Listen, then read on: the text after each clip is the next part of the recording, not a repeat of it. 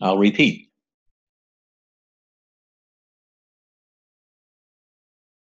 I welcome you with all my heart.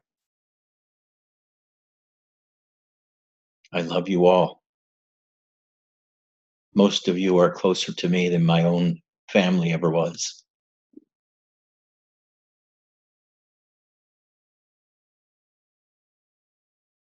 But I wanted to talk to you today about the mind and what is spirituality.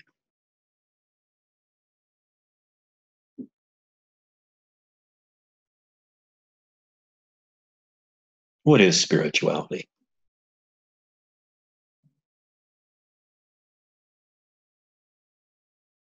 What are the common belief systems in spirituality, if any?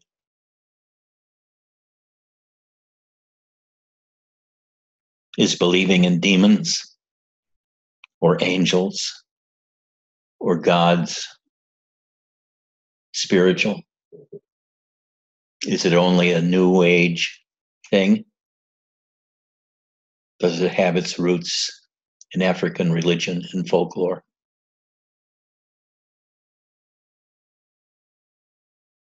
I know that some of you believe in the occult, unseen and unseeable entities that can take possession of your mind or your soul and destroy you. There's whole sub-religions built around the idea of a malevolent universe out there where every one of your actions and desires and loves can be acquired, tainted by, or used by invisible beings.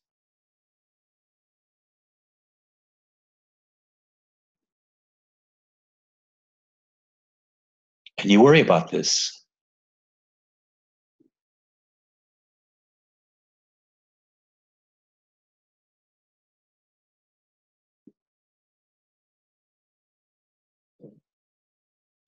Some of you feel at times you've been taken possession of by an entity. Some of you fear being feasted on by a psychic vampire.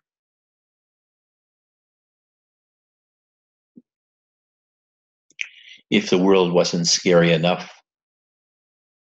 you have to live in a world of hidden demons and entities that attach to your energy fields and either enhance them or suck them dry.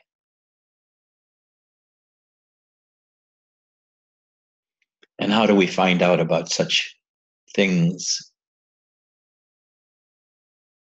We read about them on Facebook, especially Facebook, or the more general internet. We read about demons and angels. We read about alternative worlds.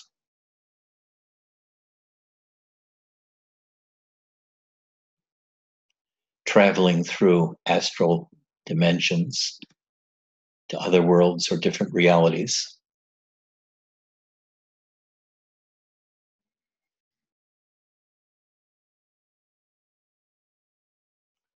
What I've got to say is mind makes everything. Mind makes absolutely everything. We tend to live together in our world because we share a lot of concepts, a lot of roles and behaviors, ways to be. It's a shared reality.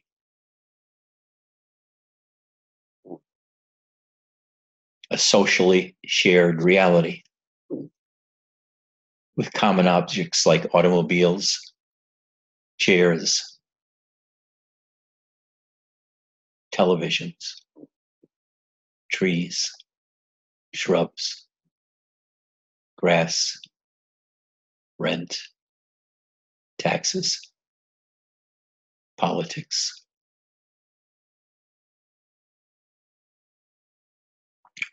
And most of us, at one time or another, think that this is unreal. There must be more to the world than what we see, hear, feel, and touch.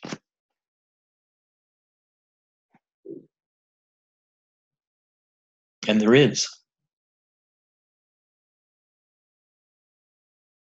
But mind makes everything.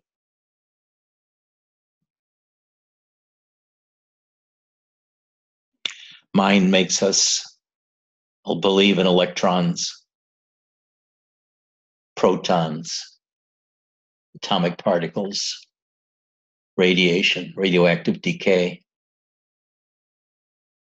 the transmutation of elements from one element to another through atomic reactions like fusion or fission. But we've never seen an atom. We've never seen an electron. It's all theory, and it seems to work. We get atomic electricity,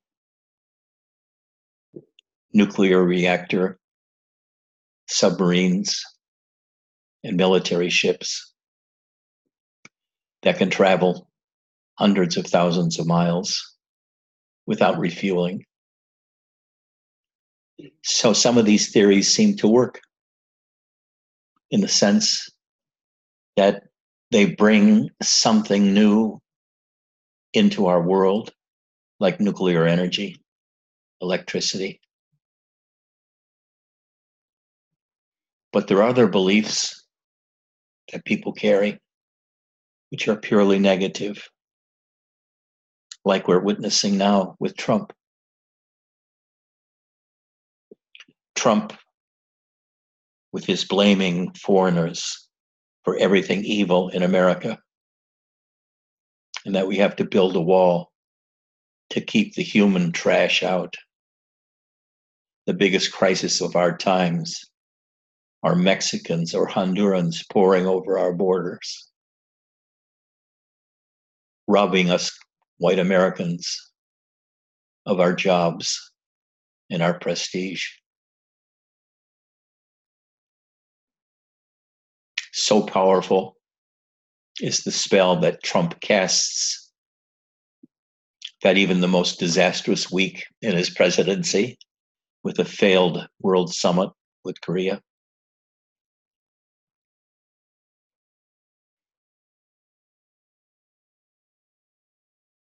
Cohen testifying that the president was a crook and a liar. Many new investigations starting into the criminal proceedings of the crime family of Trump. Yet, his popularity rating, his approval rating, is still at 46%. How can that be? Mind makes everything. Mind takes hold of the beliefs it wants to believe in and reinforces them. So you continue to believe in them until it's manifestly impossible to believe in them.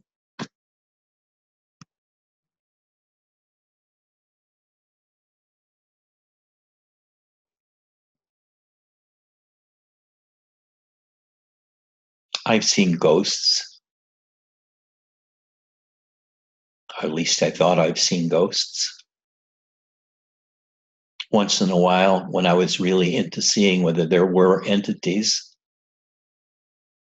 I thought I witnessed entities, especially when I was around Dia, who claimed to see all kinds of entities and be attacked by them.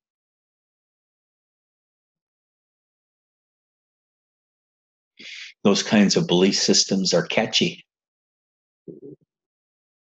If you're around a person who believes strongly enough and is convincing enough, soon you'll be seeing entities yourself, or at least fearing them and wanting to do kinds of ceremonies and rituals to protect yourself from them.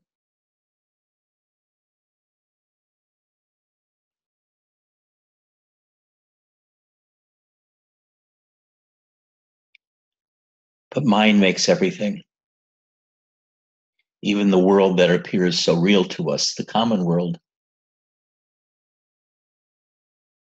when you realize that the mind makes it, you realize that what you're looking at is a kind of a solid dream.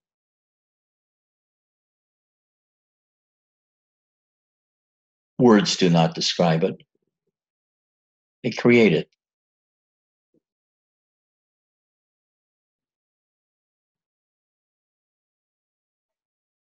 But when we come to things like entities, some people fear them. Some people want to see them. I remember Rajiv was telling me that when Dia was with him, she was seeing entities and demons all the time. Now, Rajiv said he had spent years working with demons and entities as part of his spiritual training. He says things can become so real that they're as real as anybody else in the world right next to you, like almost like being in the flesh. And you can maintain this world only because you believe in it and you keep holding on to it by playing with it all the time, raising demons, raising entities. But he said it was a full-time job. After a while, you're not living in this world at all, but in an imaginary world of demons and entities. And it's not that it's imaginal, because for you, it's quite real. There are demons. There are angels. Because your mind makes it so. You may be actually able to see them, but others won't. Or maybe they will because they'll be so convinced by your description.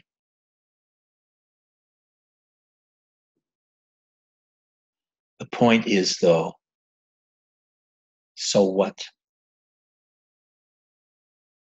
So what?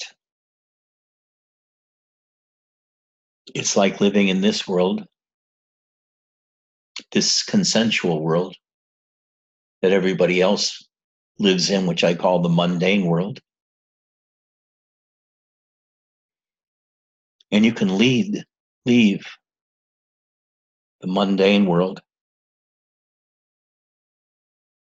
and join the world of God.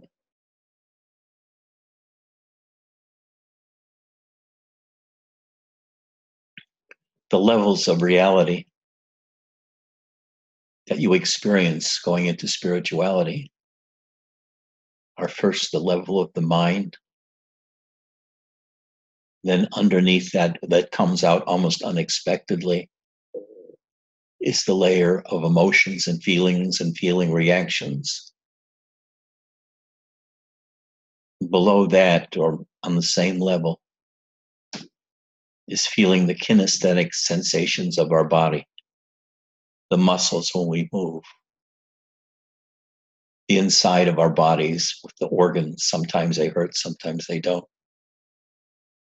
Sitting still and feeling the breath going in and out, the diaphragm moving up and down. Here we're out of the normal human world, the mundane world, and we're going into and exploring our inner worlds. The first level is mind, ideas, concepts, stories. And one set of stories involves entities, demons, angels, etc. It's a sub-story.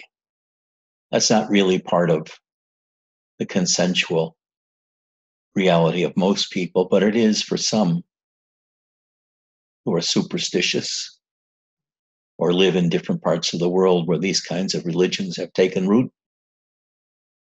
And they bow to invisible gods, the spirits of trees, the spirits of the forest, and they become warlocks, become witches, they become sorcerers, and they make changes and they do rituals, and to a degree they work. The mind can make anything happen.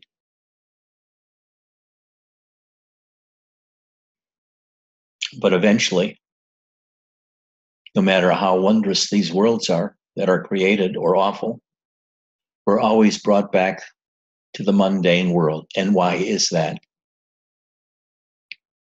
Because the mundane world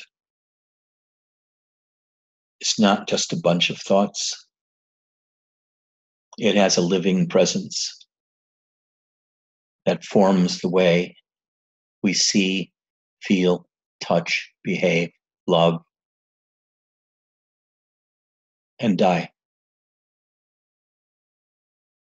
It's the Procrustean bed of our country, our civilization. The generalized words, terms, mores, assumptions, guides that we live by and consider norms and consider truth, consider real, consider rules to live by.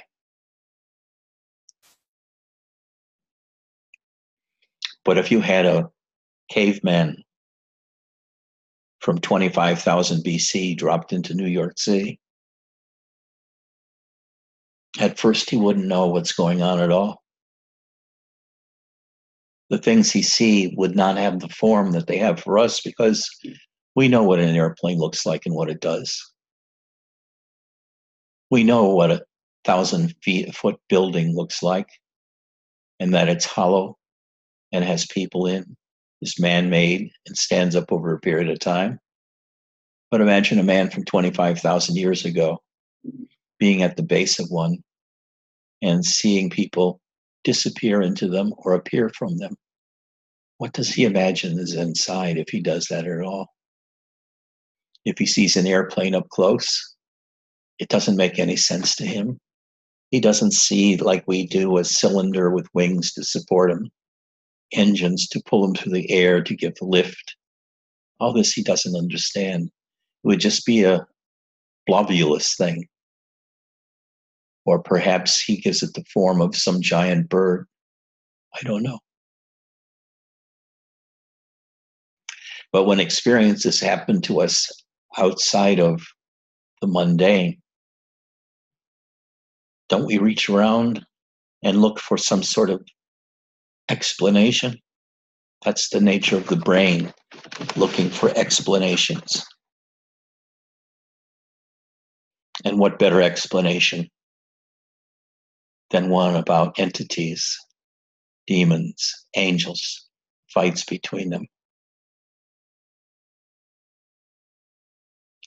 Now, Rajesh's way of dealing with it, after having spent 12 years living in the astral areas and dimensions,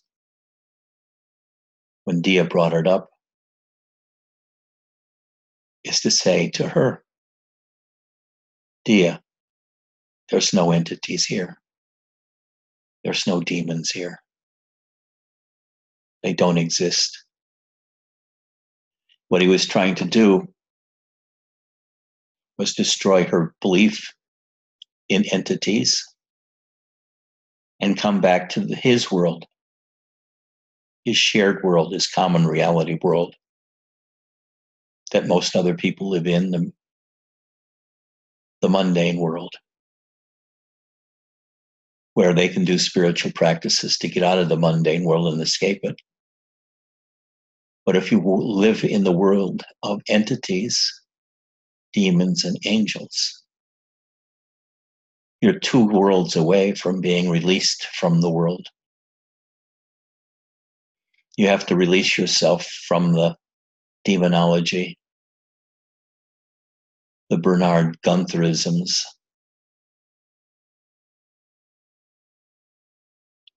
the idea of entities, dismissing them or inviting them or trying to see them, or let your emotions attract them to you and latch on to you and control your behaviors. Then after you can leave that world and you come back into the ordinary world, the shit world around us that I call the mundane world, then you have to do the real work of both understanding the mind and getting deeper in the mind by getting into your heart, falling in love, going into complete devotion. And then you move the next dimension downwards in yourself to the world of Shakti. And then once you're in the world of Shakti, the ever-flowing energies, the ever-changing energies, you get to the place where you're certain about nothing, because you realize nothing is the way it appears. The appearances are not real, they're not stable. Shakti makes everything change every second. You get to the point where there's nothing you can say about Shakti. There's nothing you can say about the world.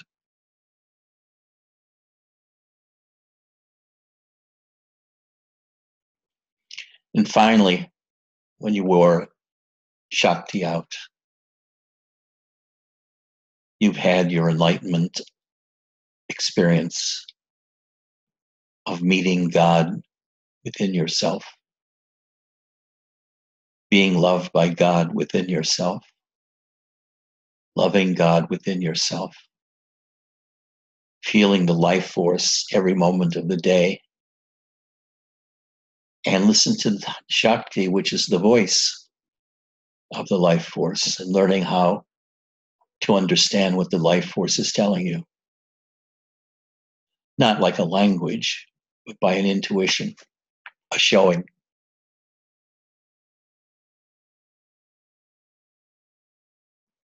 And the lowest level,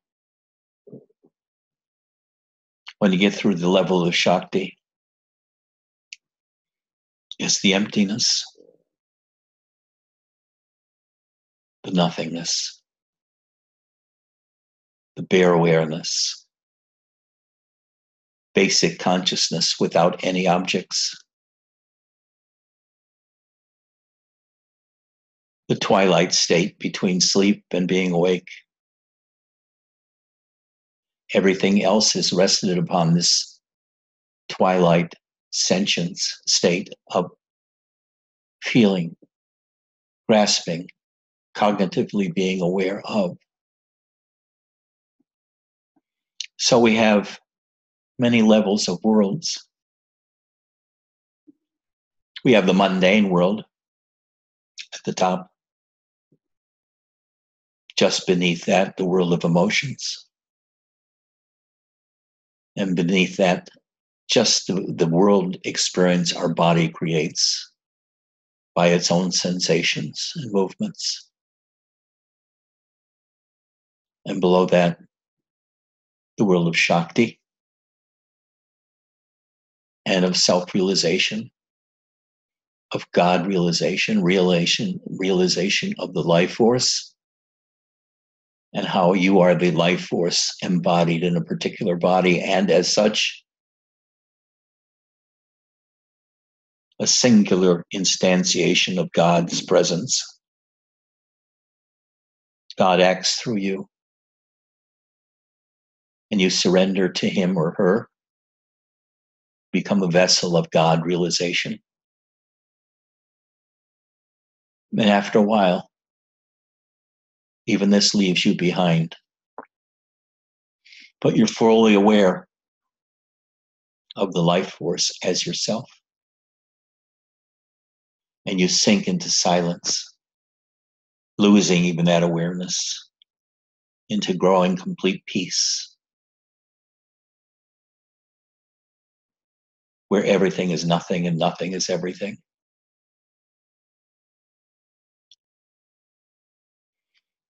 Now, the world of demons and entities really isn't a spiritual world. It's an interpretation laid on top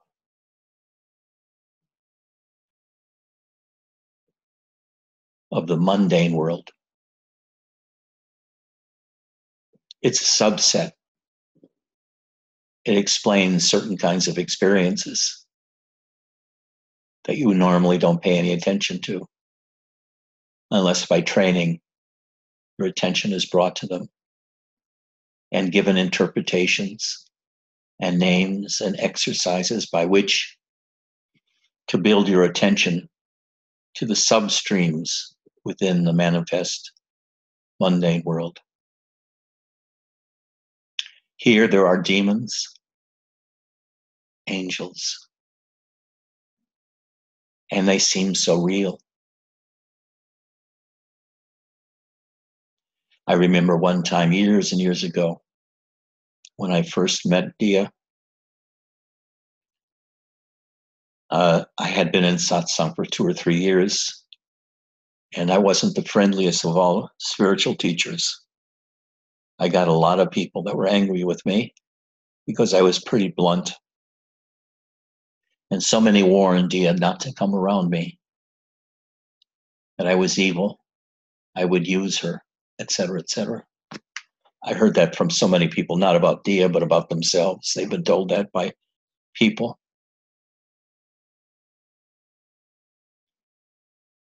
Such that when I saw her, after a certain point, when we went to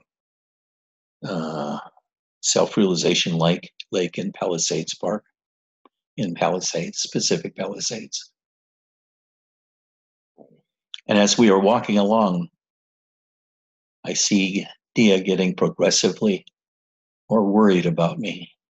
And when she looked at me, she had a furrowed brow, and she started walking ahead faster and faster. And she'd turn around, stop and turn around and see if I was coming. And I continued walking towards her. And the park is around in a circle. And she got further and further ahead and more frightened. And then went into the little chapel, and I went in the chapel too. She was there looking at the self-realization founders up front. And gradually she relaxed and came back and sat with me.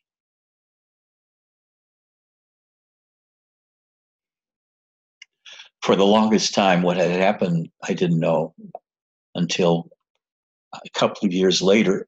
She came back and said, so many people had poisoned her with stuff about me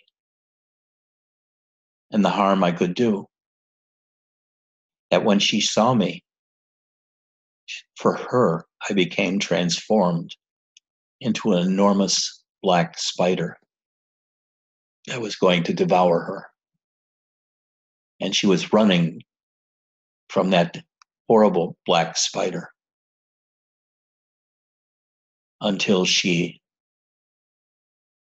found the chapel and went inside and went up front, where pictures of the gurus of the lineage and of Christ and others were there.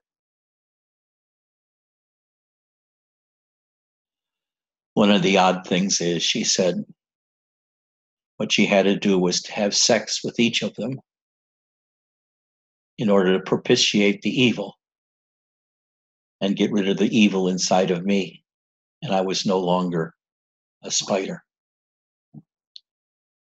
Now, this is the kind of world that a lot of people live in, a world of entities, a world of evil energies, a world of dark magic, of white magic. I know that Swami Chaitanananda actually took courses in black magic and performed black magic while in India. He also warned of demons and how to deal with demons if you know you're being pursued by demons. But everything is made in the mind. If in your mind you don't believe in demons, they will not be a factor for you. But if you believe in demons, you believe in entities, you believe in angels and a fight between good and evil, it will be very, very real for you. You will feel these energies. You will feel like you're possessed. Because mind makes everything. So the same advice that Rajiv gave Dia is just stop believing they exist.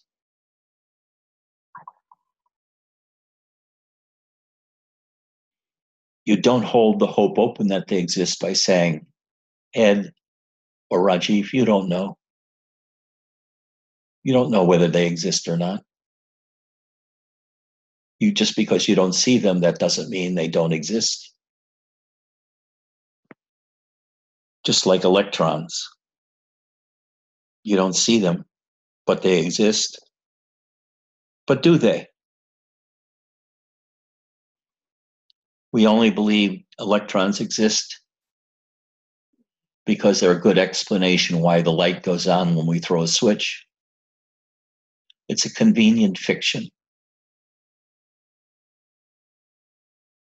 If you believe in the nuclear energies within the core particle of an atom, the strong energy, the weak energy, electromagnetic energy, you'll learn about fission, you learn about fusion and the release of energy through various atomic processes. And this allows you to create an atom bomb and an H bomb. So is it true? All these interpretations about how atoms interact and so forth. Well, let me tell you, the particle physics that created the atom bomb in 1945 are not the particle physics of today. The world of the particle physics and quantum mechanics of 50 or 60 years ago is not the world of science today. It's very different. So we can say it was truth back then, but now it's not truth. It's just a theory whose time has passed. If we believe in Jesus, that he can cast out demons, and we want to be able to do that, we have to believe that there are demons to be cast out. A lot of times people who are not too well put together emotionally and intellectually will feel stuff going on inside of themselves and worry about it being an entity or a possession going on. I know I did many years ago when I was first starting spiritual practices and was going through a lot of different changes and inner meditation experiences that affected my body, like feeling the electromagnetic shell of the earth, feeling the magnetism in the air, being able to feel the electricity in the wires in the wall.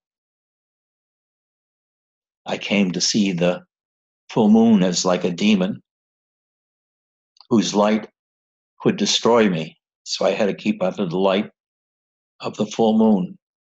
So I had a lot of fantasies. It's because my meditation was creating a lot of different states of mind,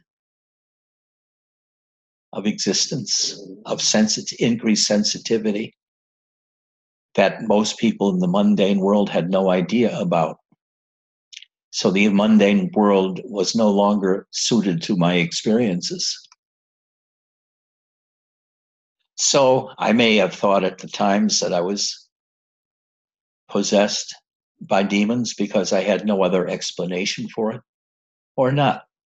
I might have just let myself watch the feelings and the changes without giving it an interpretation of a demon or an entity. So a lot depends on how free you are from your mind. If you're not free from your mind, you keep giving interpretations from your theories and belief systems to cover unusual experiences that you're having. And you use these convenient fictions to explain what experiences you're going through, even though in no way in the world can they be true or permanent.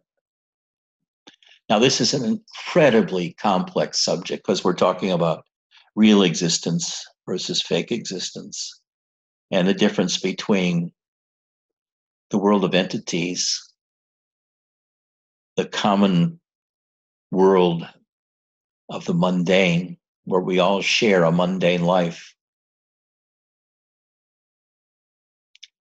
and then spiritual enlightenment, where we can get away from the mind finally and begin to deal with others in the world, not from a position of mind, but from a position free from mentality, from political correctness, common morality, common ethics, common ideas of what should be done and not should be done. And instead face what's actually going on in ourselves without ideas about entities, demons, or even levels of being like I talk about and Nisargadatta talked about.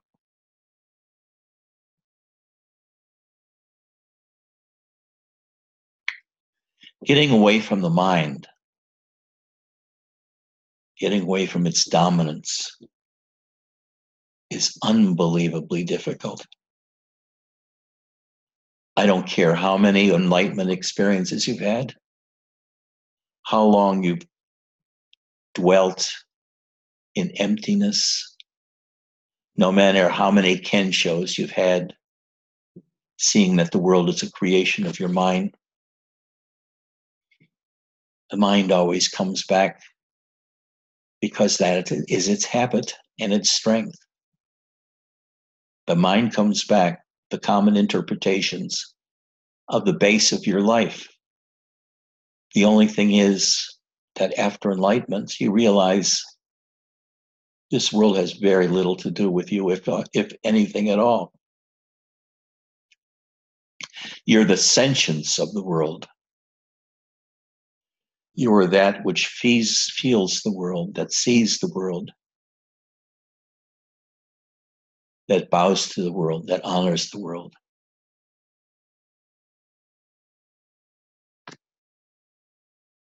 You're a part of it, but not really of it.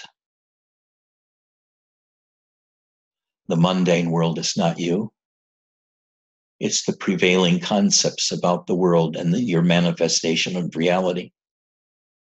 The interpretations it gives every one of your experiences. How to do interpersonal relationships. How you're supposed to do them. All the shoulds and oughts. create the matrix.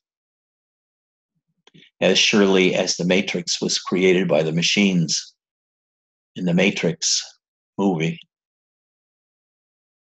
just as surely we create a matrix of the mundane world. And one sub-matrix of the mundane world is the matrix of spiritual energies, of entities, of ghosts, of alternate dimensions,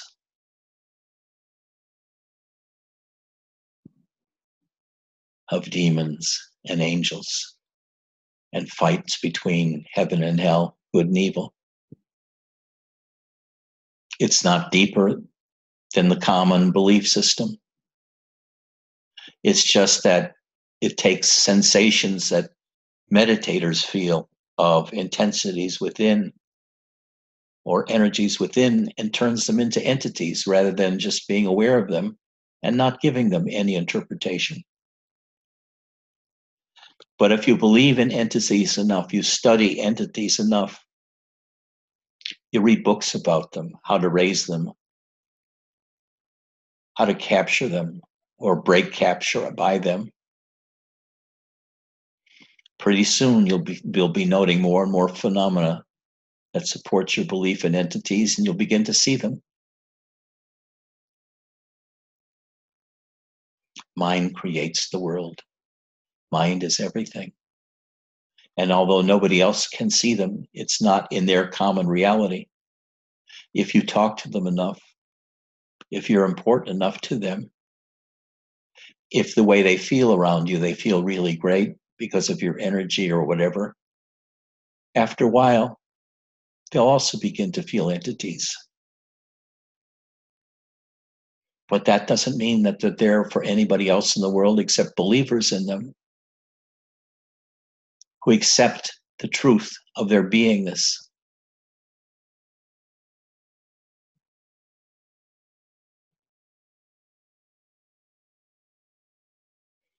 I know this is going to be so hard for some of you to believe because you're saying you don't know. You've never experienced them. But so many people have. But I can tell you so many more people haven't than those who have. If more people experience these things, they'd be on television, not as movies with stories, but there'd be talks about the entity worlds and how they affect everyday life. You'd see it everywhere on news shows, on talk shows.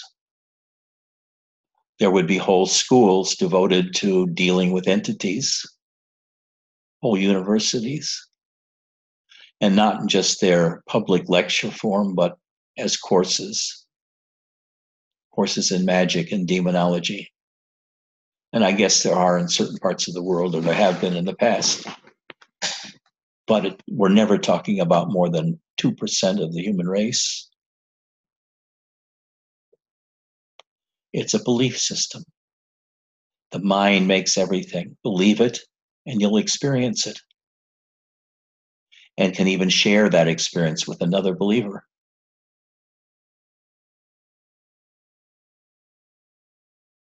But it is not real. That whole world of demons, the whole world of entities is not real. Just as I tell you over and over again, the mundane world is not real. There are levels and depths so much deeper than the mundane world, or even than the emotional world.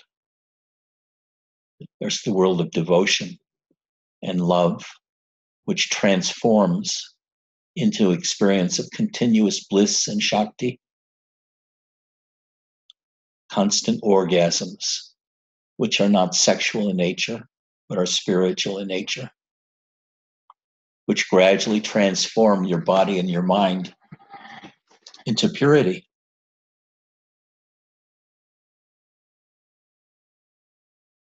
No entity can touch a pure soul, just like the mundane world cannot touch a pure soul. This is another area where I could go much, much deeper.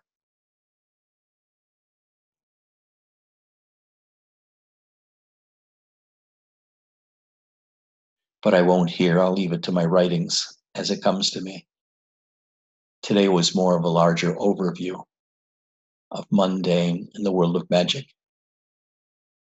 Now I'm saying there's real magic that can be done.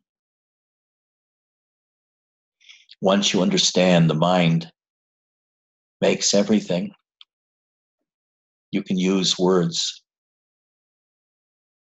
You can use the flow of your voice, the sound of your voice, the timbre. And you can talk poetry, or you can talk about things in a mundane way, but in a very elevated way, with lots of bliss and Shakti. And you can move the world.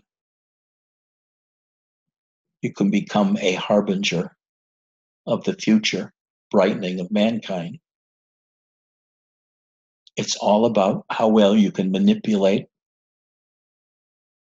your own life force, your own mind, and give that to other people directly by your presence, by your words, by the content of your words. This is not involving any entities whatsoever. It's becoming a magician directly yourself,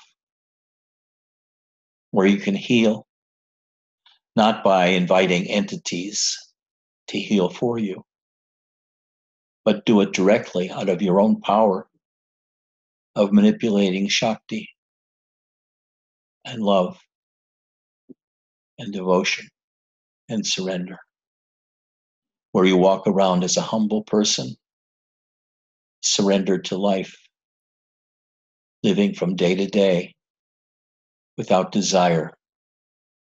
And when something needs to happen to help people, you're there because you don't care about much else.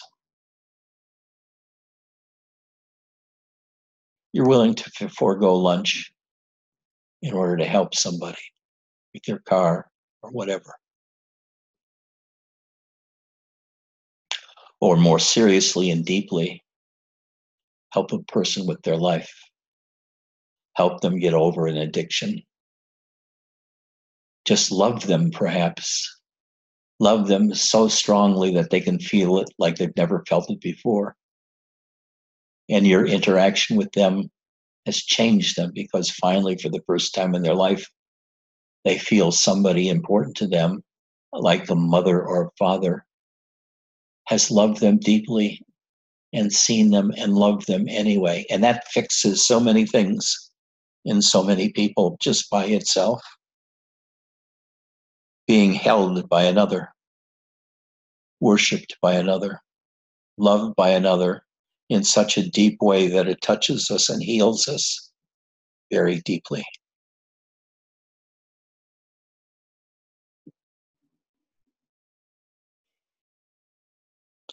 Are there any questions?